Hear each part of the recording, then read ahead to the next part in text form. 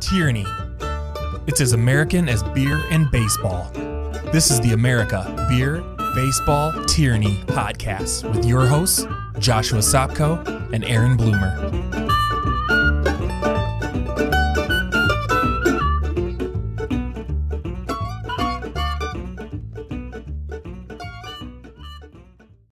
Hello, Josh. Aaron. How are you doing?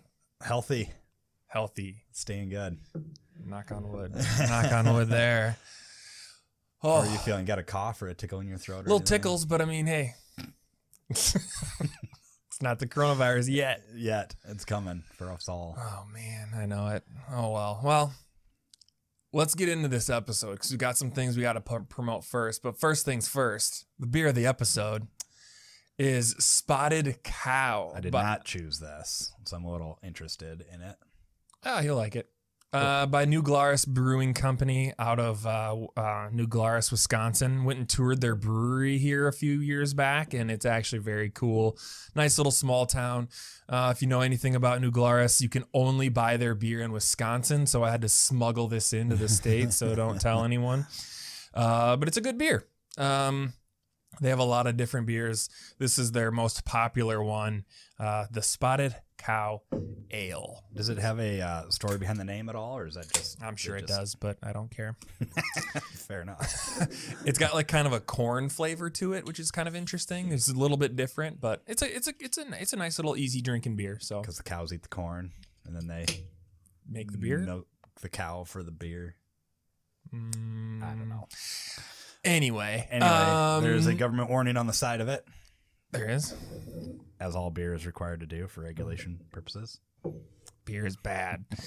Also, too, guys, it's official that our podcast, the audio version, is up where you listen to podcasts. Yes. So it would be real awesome if you would go and subscribe. And you could listen there. If you don't want to see our beautiful faces all the time, you can listen wherever you listen to your podcast. So subscribe. That'd be awesome. Subscribe to our YouTube channel. That would be much appreciated. And you know what? Tell a friend. Yeah. And do the review thing too. Sure. If you want to review us, great. If not, that's fine. But share it. But share it. Tell a friend. Even if they don't share your Liberty views, you know, I think we try to do a job here of where we try to explain things so everyone can understand, maybe. Hopefully. But yeah. And challenge some interesting views too. Exactly. Next announcement is we got merch. Yeah. I'm not wearing any though. No, me either. Because I didn't do the thing. It's flannel day. But so for today's episode, we're going to be talking about the Federal Reserve. Josh put a pretty cool logo or shirt together. Yeah. Wow. It's a big circle. It says "End the Fed." So you can find it on our website, right? Yeah, beerbaseballtyranny.com. And there's a merch tab. You can click on that and you can see the different designs we got out there, and the Federal Reserve and the Fed shirt is one of them. So if you want to know where Josh's stance is, and the Fed. And the Fed. Yeah, so it comes in T-shirts, comes in hoodies, I believe. I think we've got a sticker up there, so you can just plaster the town with "And the Fed" stuff. We also have got some ABBT podcast swag, T-shirts and hoodies and stickers and mugs and things. So I don't know. If you like us, you could support us that way and have pretty cool swag to wear around. And if you don't like the Fed, this is a good piece of swag. If you like us and don't like the Fed, buy the "And the Fed" and the Fed shirt. And they all come in tons of different colors, so check that out. Yes. Today, Josh, we are talking about the Federal Reserve. Yeah, as USA Today put it, the unsung heroes. Oh my gosh, I got to read this to you guys. There was an opinion in the USA Today on the 24th of March says, I'm going to clear my throat for this. Coronavirus. Brave healthcare workers treating the sick have been lauded as heroes during the coronavirus crisis, as they should be, for their dedication and willingness to put their own safety at risk. Yet, another group of heroes that deserves our gratitude is the leadership of the Federal Reserve, which has taken extraordinary steps to prevent the global economy from crashing into irreversible catastrophe as business around the world grinds to a virtual halt. Thank you, Federal Reserve. Woo! The Federal Reserve. Here's doctors and nurses. Here's the Federal Reserve. Right on even. Same thing. Those guys in their, multi-million-dollar salaries, probably in their nice little suits and pantsuits. They're right up there with those healthcare workers that are, keeping the world spinning. Thank you, Federal Reserve. With their gasoline and their matches lighting everything on fire. Yeah. So, we're talking about the Federal Reserve today, which you hear a lot about in the news, especially lately, because they are doing it every day is a new headline about something the Federal Reserve is. They're buying something, they're spending something, they're backing something. So you've got like the basic rundown of what the Federal Reserve is for people that don't know, because even if you don't know what the Federal Reserve is, I think you should be smart enough to understand that their job isn't as primary as doctors and nurses. But hey, I'm gonna put that out there. I'm gonna say that's my opinion. But hey, so the Federal Reserve, in short, or the Fed, as we'll probably refer to it going forward here, is the central banking system of the U.S. So its job is to keep our financial systems safe and our economy stable. Thank you, Federal Reserve. Thank you so much. So what do? They have four main functions. One is setting monetary policy. 2 is supervising and regulating banks.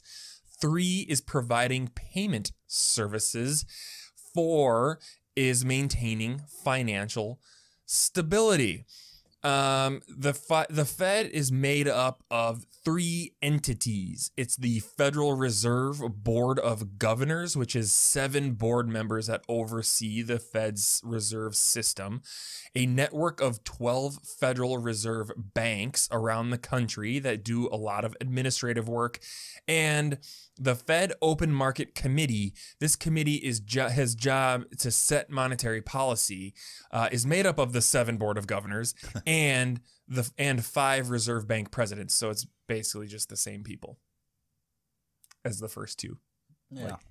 So, I mean, it's easy for us to sit here with all this coronavirus stuff and all this, you looking at the stock market up and down, up and down, up and down, to say one of your primary jobs is to maintain financial stability. You're not doing your job. Because they can't. Okay, why? And it comes down to having a central banking system in the first place.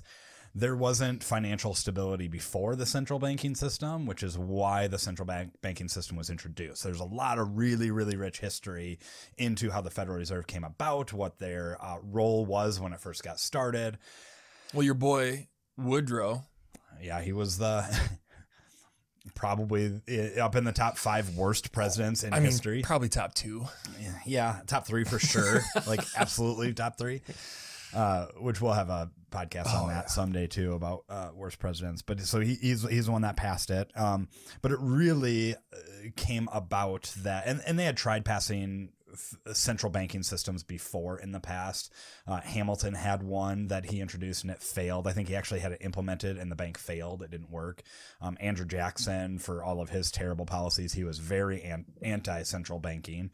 And he did a lot of work to make sure that one didn't get instituted. But then in 1907, there was a huge recession. It was a economic pandemic, if you will, crisis run on the banks. Banks were closing. Inflation was high. During this time, restaurants and food and a lot of commodity type businesses had morning prices and afternoon prices because the money would fluctuate so bad. The banks were getting shut down because there was run on the banks all the time. And this lasted pretty much all year. There was this high fluctuations. And as the industrialization of our country was coming about, our economics of the country and the way the money was working and the gold backing of it all became really, really complex.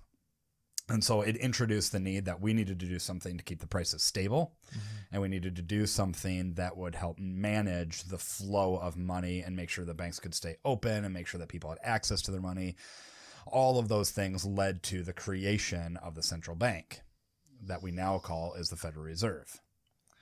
So those are all the reasons that was used in justification for creating this monstrous thing. There's a really good book. I just started reading it online. I tried to order it on Amazon, but now non-essential stuff on Amazon, you About can't get in. out. So it told me May 1st before it ships. Before it ships, May 1st. Anyways, the name of the book is The Creature from Jekyll Island.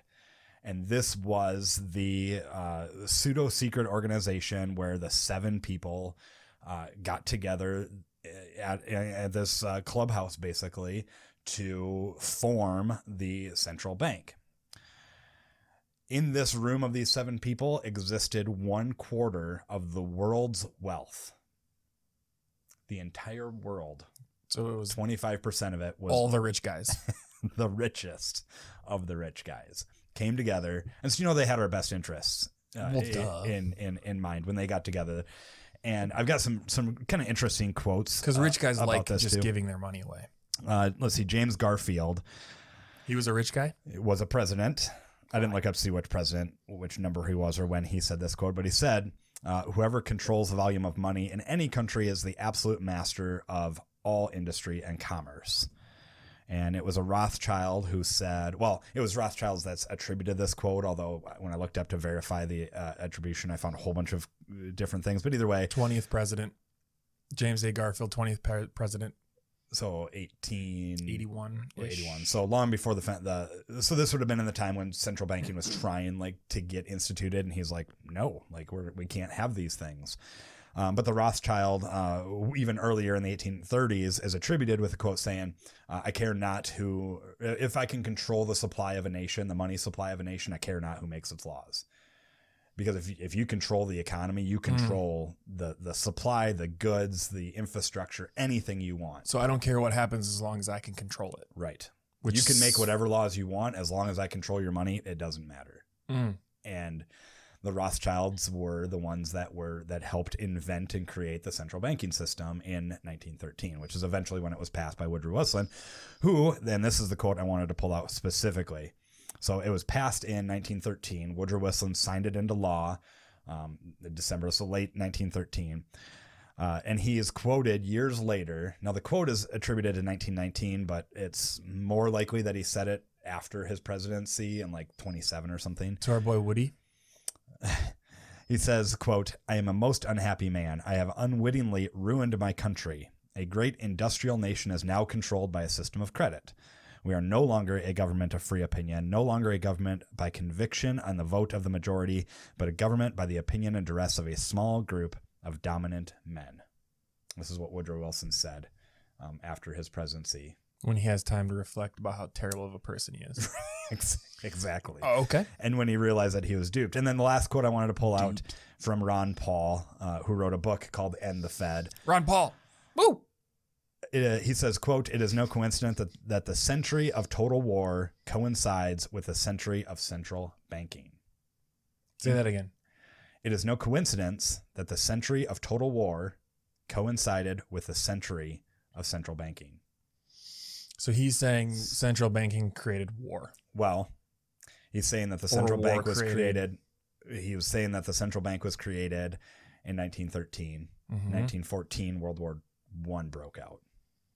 Okay. Even though we didn't officially enter the war with boots on the ground until 1918, we were in direct supply of So he's saying British and French. With the central banking, they're able to fund war. And without that banking system, we most likely would not have been able to fund the war. Definitely not to the degree. For sure. That we do today. And a lot of that is so insane of a history about the Federal Reserve, which is unreal. Absolutely unreal. So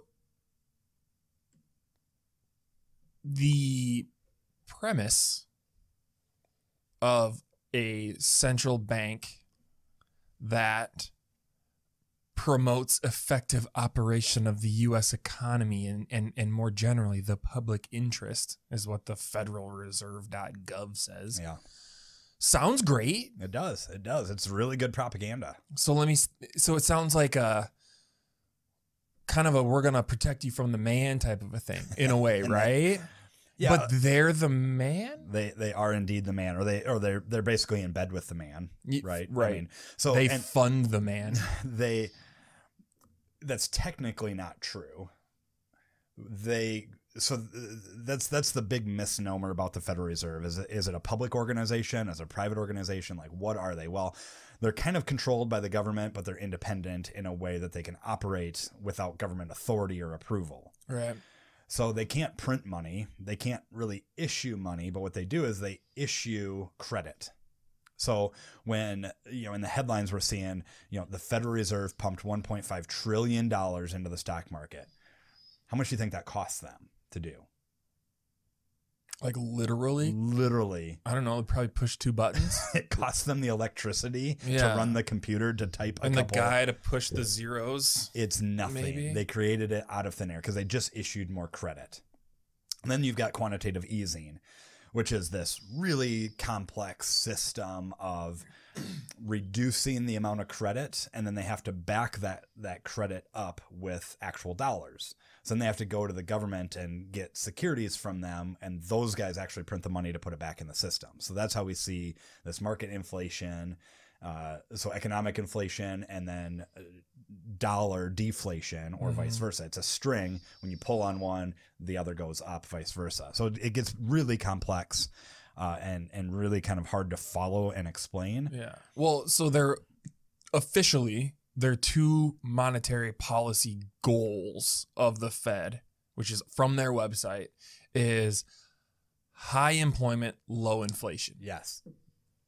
Again, that sounds great, guys. That sounds wonderful. But we know what that means whenever you have a single central authority that says, I'm going to create jobs. Well, it's easy. The federal government can create jobs out of thin air really, really easy. If you have a construction project and you want to dig a hole, outlaw the backhoes, make them dig by hand. You've just employed a whole lot of people for a really long time. You want to employ more people for longer, outlaw the shovels. I mean, so what are we, Extreme example, but I get the point. But that's what so what they do is, to create jobs, is they arbitrarily inflate the market, and they send signals to entrepreneurs as to what they want them to do to increase production. So it's not the market saying we want more houses. It's the Federal Reserve saying, hey, we want to grow the economy, so let's encourage people to build houses. It doesn't, and they do that in all kinds of markets. They lower the Federal Reserve banking rate so that banks can loan out money for less dollars, which is for what we're less seeing interest. now, right? Which we can get into how that has played out over the last 15 years or so. Well, I don't. Yeah. Yep. We could. Well, I mean, I'm just saying we're in a housing bubble, don't you think? I mean, in a way, always have been. I mean, and they created it because they wanted to stimulate the economy. And so that makes it really interesting. Going back like into the 80s too, we saw this happen. We had Federal Reserve interest rates, central banking rates at 6%, 5.5%, something like that. And suddenly there's this market crisis, and Alan Greenspan steps in and he's like, "Oh, well, I'll just reduce the interest rate a little bit," and there's a really easy lever to pull to adjust that, and people say, "Oh, well, okay, well now money is cheap again. I can get money for less dollars than I could before." Yeah. So that sends a signal to entrepreneurs to start investing again. And then the goal then is that when things normalize and stabilize, they would increase the interest rate back up again, and then always be able to have leverage on those dollars. Well, then we saw 2008 happen, and they just, even prior to 2008, the interest rates were already artificially low because they wanted to keep the economy good. They had raised them a little bit. Well, then 2008 happened, and they just dropped the interest rate to near zero. Historic lows, we all remember that. And then, it worked toward increasing more housing, more production to keep the economy going, which then again inflates and increases the economic bubble and artificially produces a market demand that didn't actually exist. And it created jobs, good job, Federal Reserve. Well, now we have another crisis on hand, and interest rates were already really, really low. Yep. So now their lever is much smaller to push, or to pull rather, to get any sort of return out of it. So now they're having to scramble and say, well, I don't really know what to do because nothing that we could do before is going to work this time. Mm-hmm. So now they're just like, well, now quantitative easing. Let's get cash into people's hands. Let's just dump it out there. Let's make credit available to them. at whatever cost. It doesn't even matter at this point. I mean, it's literal fire. So now we see this introduction of quantitative easing. And so now they're just dumping cash into people's hands, right? They just need to do whatever they can because their handle isn't very big anymore. You know, they can't pull the handle the same way that they could drop interest rates unless we see them go to negative interest rates, which is what Venezuela did. So what about, so is that similar to what they did in 2008 then? Are you talking stimulus package now? Or are we talking? So stimulus package is different than what the Federal Reserve is doing. Okay. So how's the, explain quantitative easing then a little further as far as like, well, to what you can. Best I can. Right? Yeah. To like, how is that putting money in my pocket or the country's pockets? They're issuing more credit to banks and they're saying, so we also saw, after we saw them say, you know, we're going to back whatever the market is doing, we're going to go buy those stocks. And they can't buy stocks directly. They have to buy like these security exchanges or something. Don't really understand, but they started just trillions of dollars of created money. They just go and buy them, and it's all, you know, non-existent anyways, money. And well, then, so that's how they pumped this 1.5 trillion in the market just overnight to try and prop the stock market up. Well, then we saw, following that Monday, they said, we're going to provide these overnight lending loans of $1 trillion to the banks. This is actual real dollars of quantitative easing that they filter into the banks so that when you and I go to take our money out because we're scared of what is going on in the markets and are saying, is my cash going to be there when I need it? I'm going to go get it out of the banks right now. Yeah. Well, in order to prevent bank holidays and little run on the banks like what we saw 100 years ago or so, they said, we've got the money for you. Just give it away. We'll back up your money. And that puts physical dollars back into the economy, which deflates the economic market, but it increases the inflation of the actual physical of the dollar because now there's more of it to go around. It's that scarcity type of thing that, you know, supply and demand. I could be completely off here, but I don't understand the necessity of, and again, maybe this is the point. Back in the 1800s, early 1900s, when your money was in your hand, your money is coins, your money is gold, your money is your cows, your money, which again, we have those physical assets as well. But I don't carry cash. Like none of us carry cash anymore. So all of our money is theoretical. Yep, absolutely. So why, I just struggle with like, why do I need to hold my money with that guy?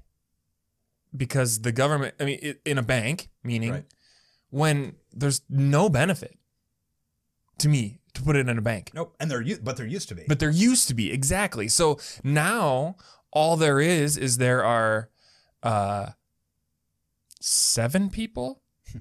7 people making decisions who, again, are working and presidents of banks making a decision about where my money should go and where the government or what it's antiquated, right?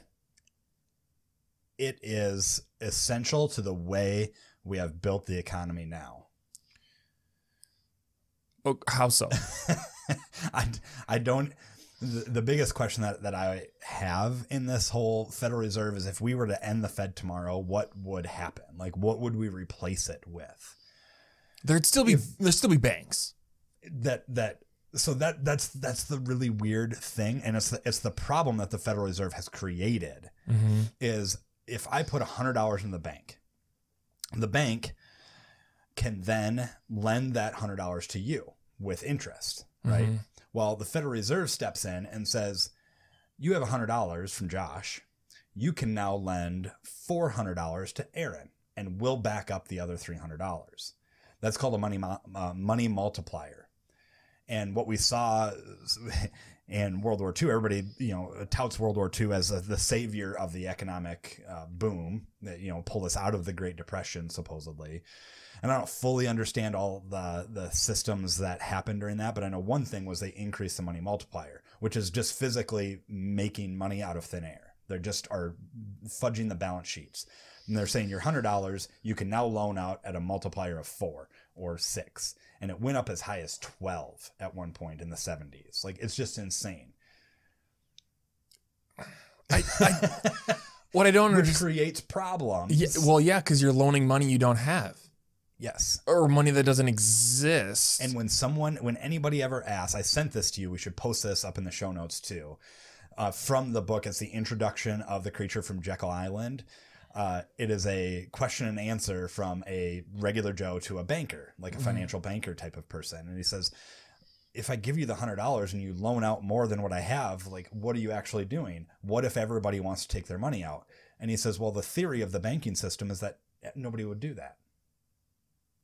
That's literally the theory of the banking. The banks are banking, no pun intended. The banks are banking on the fact that just won't happen. That we won't take our money out. That we won't all take our money out at the same time. That we will trust and believe in the faith of the financial system to the degree that we won't all panic in a crisis like a virus, because nobody can predict a virus. I mean, that's insane to think that there's some little virus that's going to take us all out like it's doing right now, right? It's not taking us out, but yes, I get your point. But it's caused that reaction that it's going to take us all out, and now we see this economic knee-jerk turmoil. Yeah. And the banking system's like, well, we can't prepare for this because theory says this won't happen. In a presidential year or election year. And man, I don't know. Now, Ron Paul talks about auditing the Fed all the time. Now, the Fed does yearly audits, and I think every 4 years they do this more significant audit, and that's about more just the money transparency of what they're doing. What Ron Paul is talking about is he's talking about auditing more of the system that goes in place of how they make their decisions, how they're impacting their financial decisions. So what we saw when they pumped a $1.5 trillion, that came out on a Thursday. So this will come out in a week from now. So we're talking 2 weeks ago or so, when they came out on Thursday night and said, we're going to pump 1.5 trillion into the stock market tomorrow. And because the stock market was just racing down and they needed to stop the bleeding quickly. So they felt that by introducing all of this money into the market, buying up stocks and doing all these things and putting faith and trust back in the market, that it would temporarily stabilize and cause it to rise, which is exactly what it did. During that point in time, the stock market stabilized, started to rise. We won't know this until the next financial reports come out, but it's likely, because this has happened in the past, especially in 2008, that a lot of the big market players, some of the wealthiest people in the country, moved their asset positions around during this time, because they can't do it when everything's failing, because that will cause more things to fail. So it's very likely that the central banking system, and we saw this happen with our legislators too. There's 4 of them, 4 senators that all just dumped stock on Friday when the stock market was up, because they knew something that we didn't. So that's what he's talking about when they say audit, is they want to say, how are you making your decisions? Why are you making your decisions? And how are they benefiting other people that maybe aren't the common person? Why are these 7 guys? Why are these 7 guys in charge of our country? Like we said, it sounds good. So we're going to create economic stability. We're going to limit the risk in the stock market and create jobs. We'll call it the Federal Open Market Committee. Yeah. And that'll make it sound better. I don't know, man. The whole thing is completely effed. We have seen over and over and over again, the decisions that they make cause problems down the road. Everything that the Federal Reserve is doing now is going to temporarily stabilize things in the short term. Just like in 2008, we saw a pretty bad recession. The Federal Reserve scrambled. They did whatever they could. They pumped up tons of money. And then in conjunction with that, we saw bailouts from the federal government, which is more this economic stimulus package. All of those things combined introduced a new bubble that we are seeing and experiencing right now, which is going to be far greater than 2008, but it's not the end of Western civilization yet. It's not the end of how we operate. This is just another temporary deflation of the economic market while they scramble to get a bigger bubble. They get a bigger balloon to start inflating. Or the bigger wine glass. So yeah, that's another analogy that I used when the bailout episode that we did. Yeah. Anyway. There are 3 females on the committee? Should I throw that out there to you guys? There's also 10 members for some reason it says, but anyway. Who are appointed by the president, and then they have terms on there too. The committee members aren't. The chairman. The chair. The 7 people are appointed by the president. It looks like they just like rotate from the specific banks. Oh, they could. Because they're presidents of banks. Right. Anyway. So I guess we touched on it a little bit, but like, what do we do? So the Keynesian theory of economics is that we need this centralized banking system to control and stabilize everything, to reduce the risk, to do everything that it's doing, to pump money in the markets, make us all feel better about the system that we're in. That's what the Keynesians do. And they don't worry about inflation. They don't worry about bubbles. That's just a natural progression of the ebbs and flows of the economy. The Austrian theory of economics is very different. That just works on the business cycle and the ebbs and flows natural progression of the markets responding to the actual needs of the world. If there's a housing shortage, we will build houses for them naturally. Versus the Federal Reserve saying, we want to pump, the unemployment is getting a little too high for us, so we want to fix it, and we're going to get houses to be built by lowering the interest rate. Mm-hmm. It's not the market actually saying we have a housing shortage or we want more houses. That's just what they're just pulling a lever artificially based on these 7 guys' decisions. So what do? We let the market speak for itself, and we allow things to function the way that they need to function. And even the most prominent Keynesian theorists out there recognize that free markets do better than a controlled market, than an artificially inflated market. That's just where we need to go.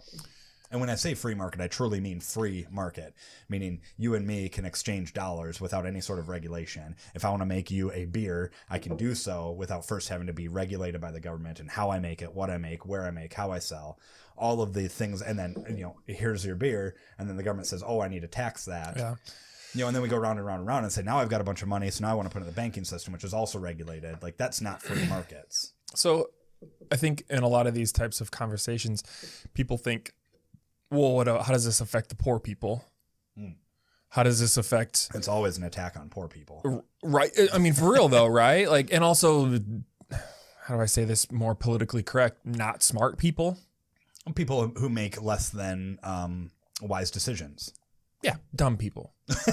So I think mine was more politically correct. Technically, probably, yeah, but I'm going to be more straightforward, I guess. But like, so how having the Fed, again, in theory, granted, poor people don't use banks anyway, but let's talk about the lower middle class, right? Like, they're not going around and maybe not making better decisions. But again, I'm kind of just thinking out loud here because I don't know what I'm trying to say, but is it better that these people go spend all their money on Mountain Dew and hot Cheetos? Or is it better that, the banks kind of control their lives in a way? They control their lives in a way that encourages them to make bad decisions. And that's what it boils down to, even prior to 2008, but even the last decade or so. Even now we're looking at this pandemic and people say, you need to have 30 to 90 days worth of savings, like financial savings saved up. Unless you're an airline or a hotel or unless you're big business. Okay, Exactly. So the fact that people don't have that, the statistics are insane. That was a GoPro. I think the battery just died. Okay. That was weird. So the system or the statistics are kind of insane, and like 70 to 80% can't live a month without an income. They just can't. Their bills they'll start or save less than $400 or something. Yeah, or they don't even have $1,000 in saving, that sort of thing. And that's sort of, we can say, well, they should make better decisions and they should be saving and yada yada yada. But the people like the Federal Reserve and the way that they're structuring our economy is such that they're not encouraging savings behavior.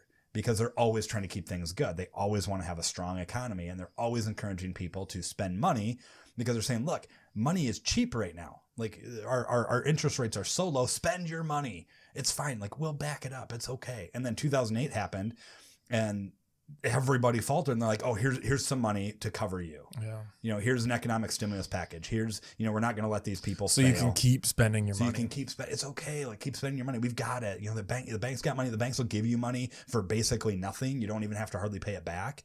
You know, with any interest. So it's fine. Like keep spending your money. And so these other buy that house, buy a bigger house, buy that car. Hey, you look like you need a boat. You don't need money and savings to be prepared because us 7 individuals, we're monitoring things and we've got it safe. There's no risk in the market. So invest. It's fine. Look at the economy. You know, everybody's been saying we're in the greatest economy of the history of ever. And anytime I see that, I would always post some GIF about like walls coming down because like it's going to collapse eventually. They can't just keep going up and up and up. That's not a natural progression of economic times. It never has been and it never will be. And these 7 individuals can't do that. They can't centrally plan positivity and growth forever.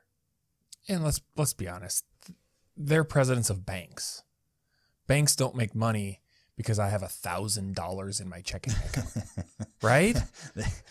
I mean, so they're looking out for themselves and their rich friends and their rich constituents and the people who put millions of dollars in their banks. They don't give a shit about me and you, right? Nope. They you mean your bank doesn't care about you? Because let's look. When the market goes down like this, rich people are still pretty freaking rich. Yes. And poor people are very poor now. And the middle class is you know, is the middle class. But like rich people are always rich. Doesn't matter what the market is. And maybe that's I don't know, pessimistic view of it on my end, but I've just seen it where we've been in 2008 and in jobs I've had and we go in and talk to people and it's like, nope. They're still doing, I mean, it hurts them. It hurts their net worth overall, but exactly. they still have 1,500x. I mean, insane amounts more wealth than what the average Joe does, who is impacted far greater. When a billionaire loses 25 or 30% of his wealth or her wealth, that's a big deal to them, but they still have $750 million. Sell a car. And when you or I lose 25 to 30% of our wealth, we're struggling to eat. Or you're looking to retire or so how about this beer though? Well, it's better than the Federal Reserve. That's true. It's all right. It is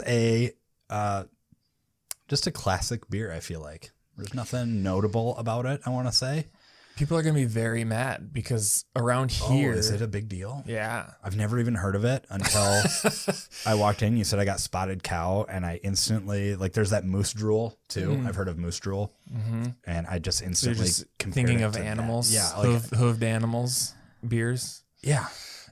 So there are people who like my neighbor will go to, he's got family in Wisconsin. So every time he goes there, grab a couple cases and bring it back. And they're canning now, which is really cool. It's a cool brewery. It's a cool company.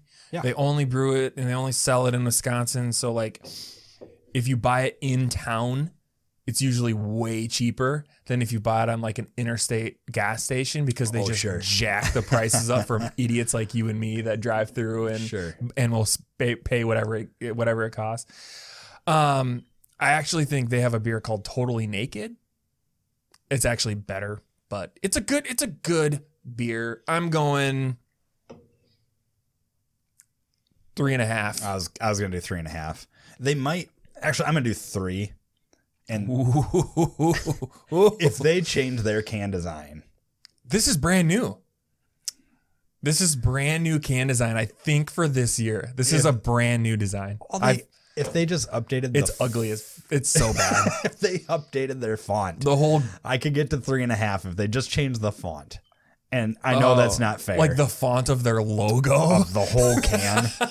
I hate the gradient red to like peach pinkish to yellow. I hate the gradient.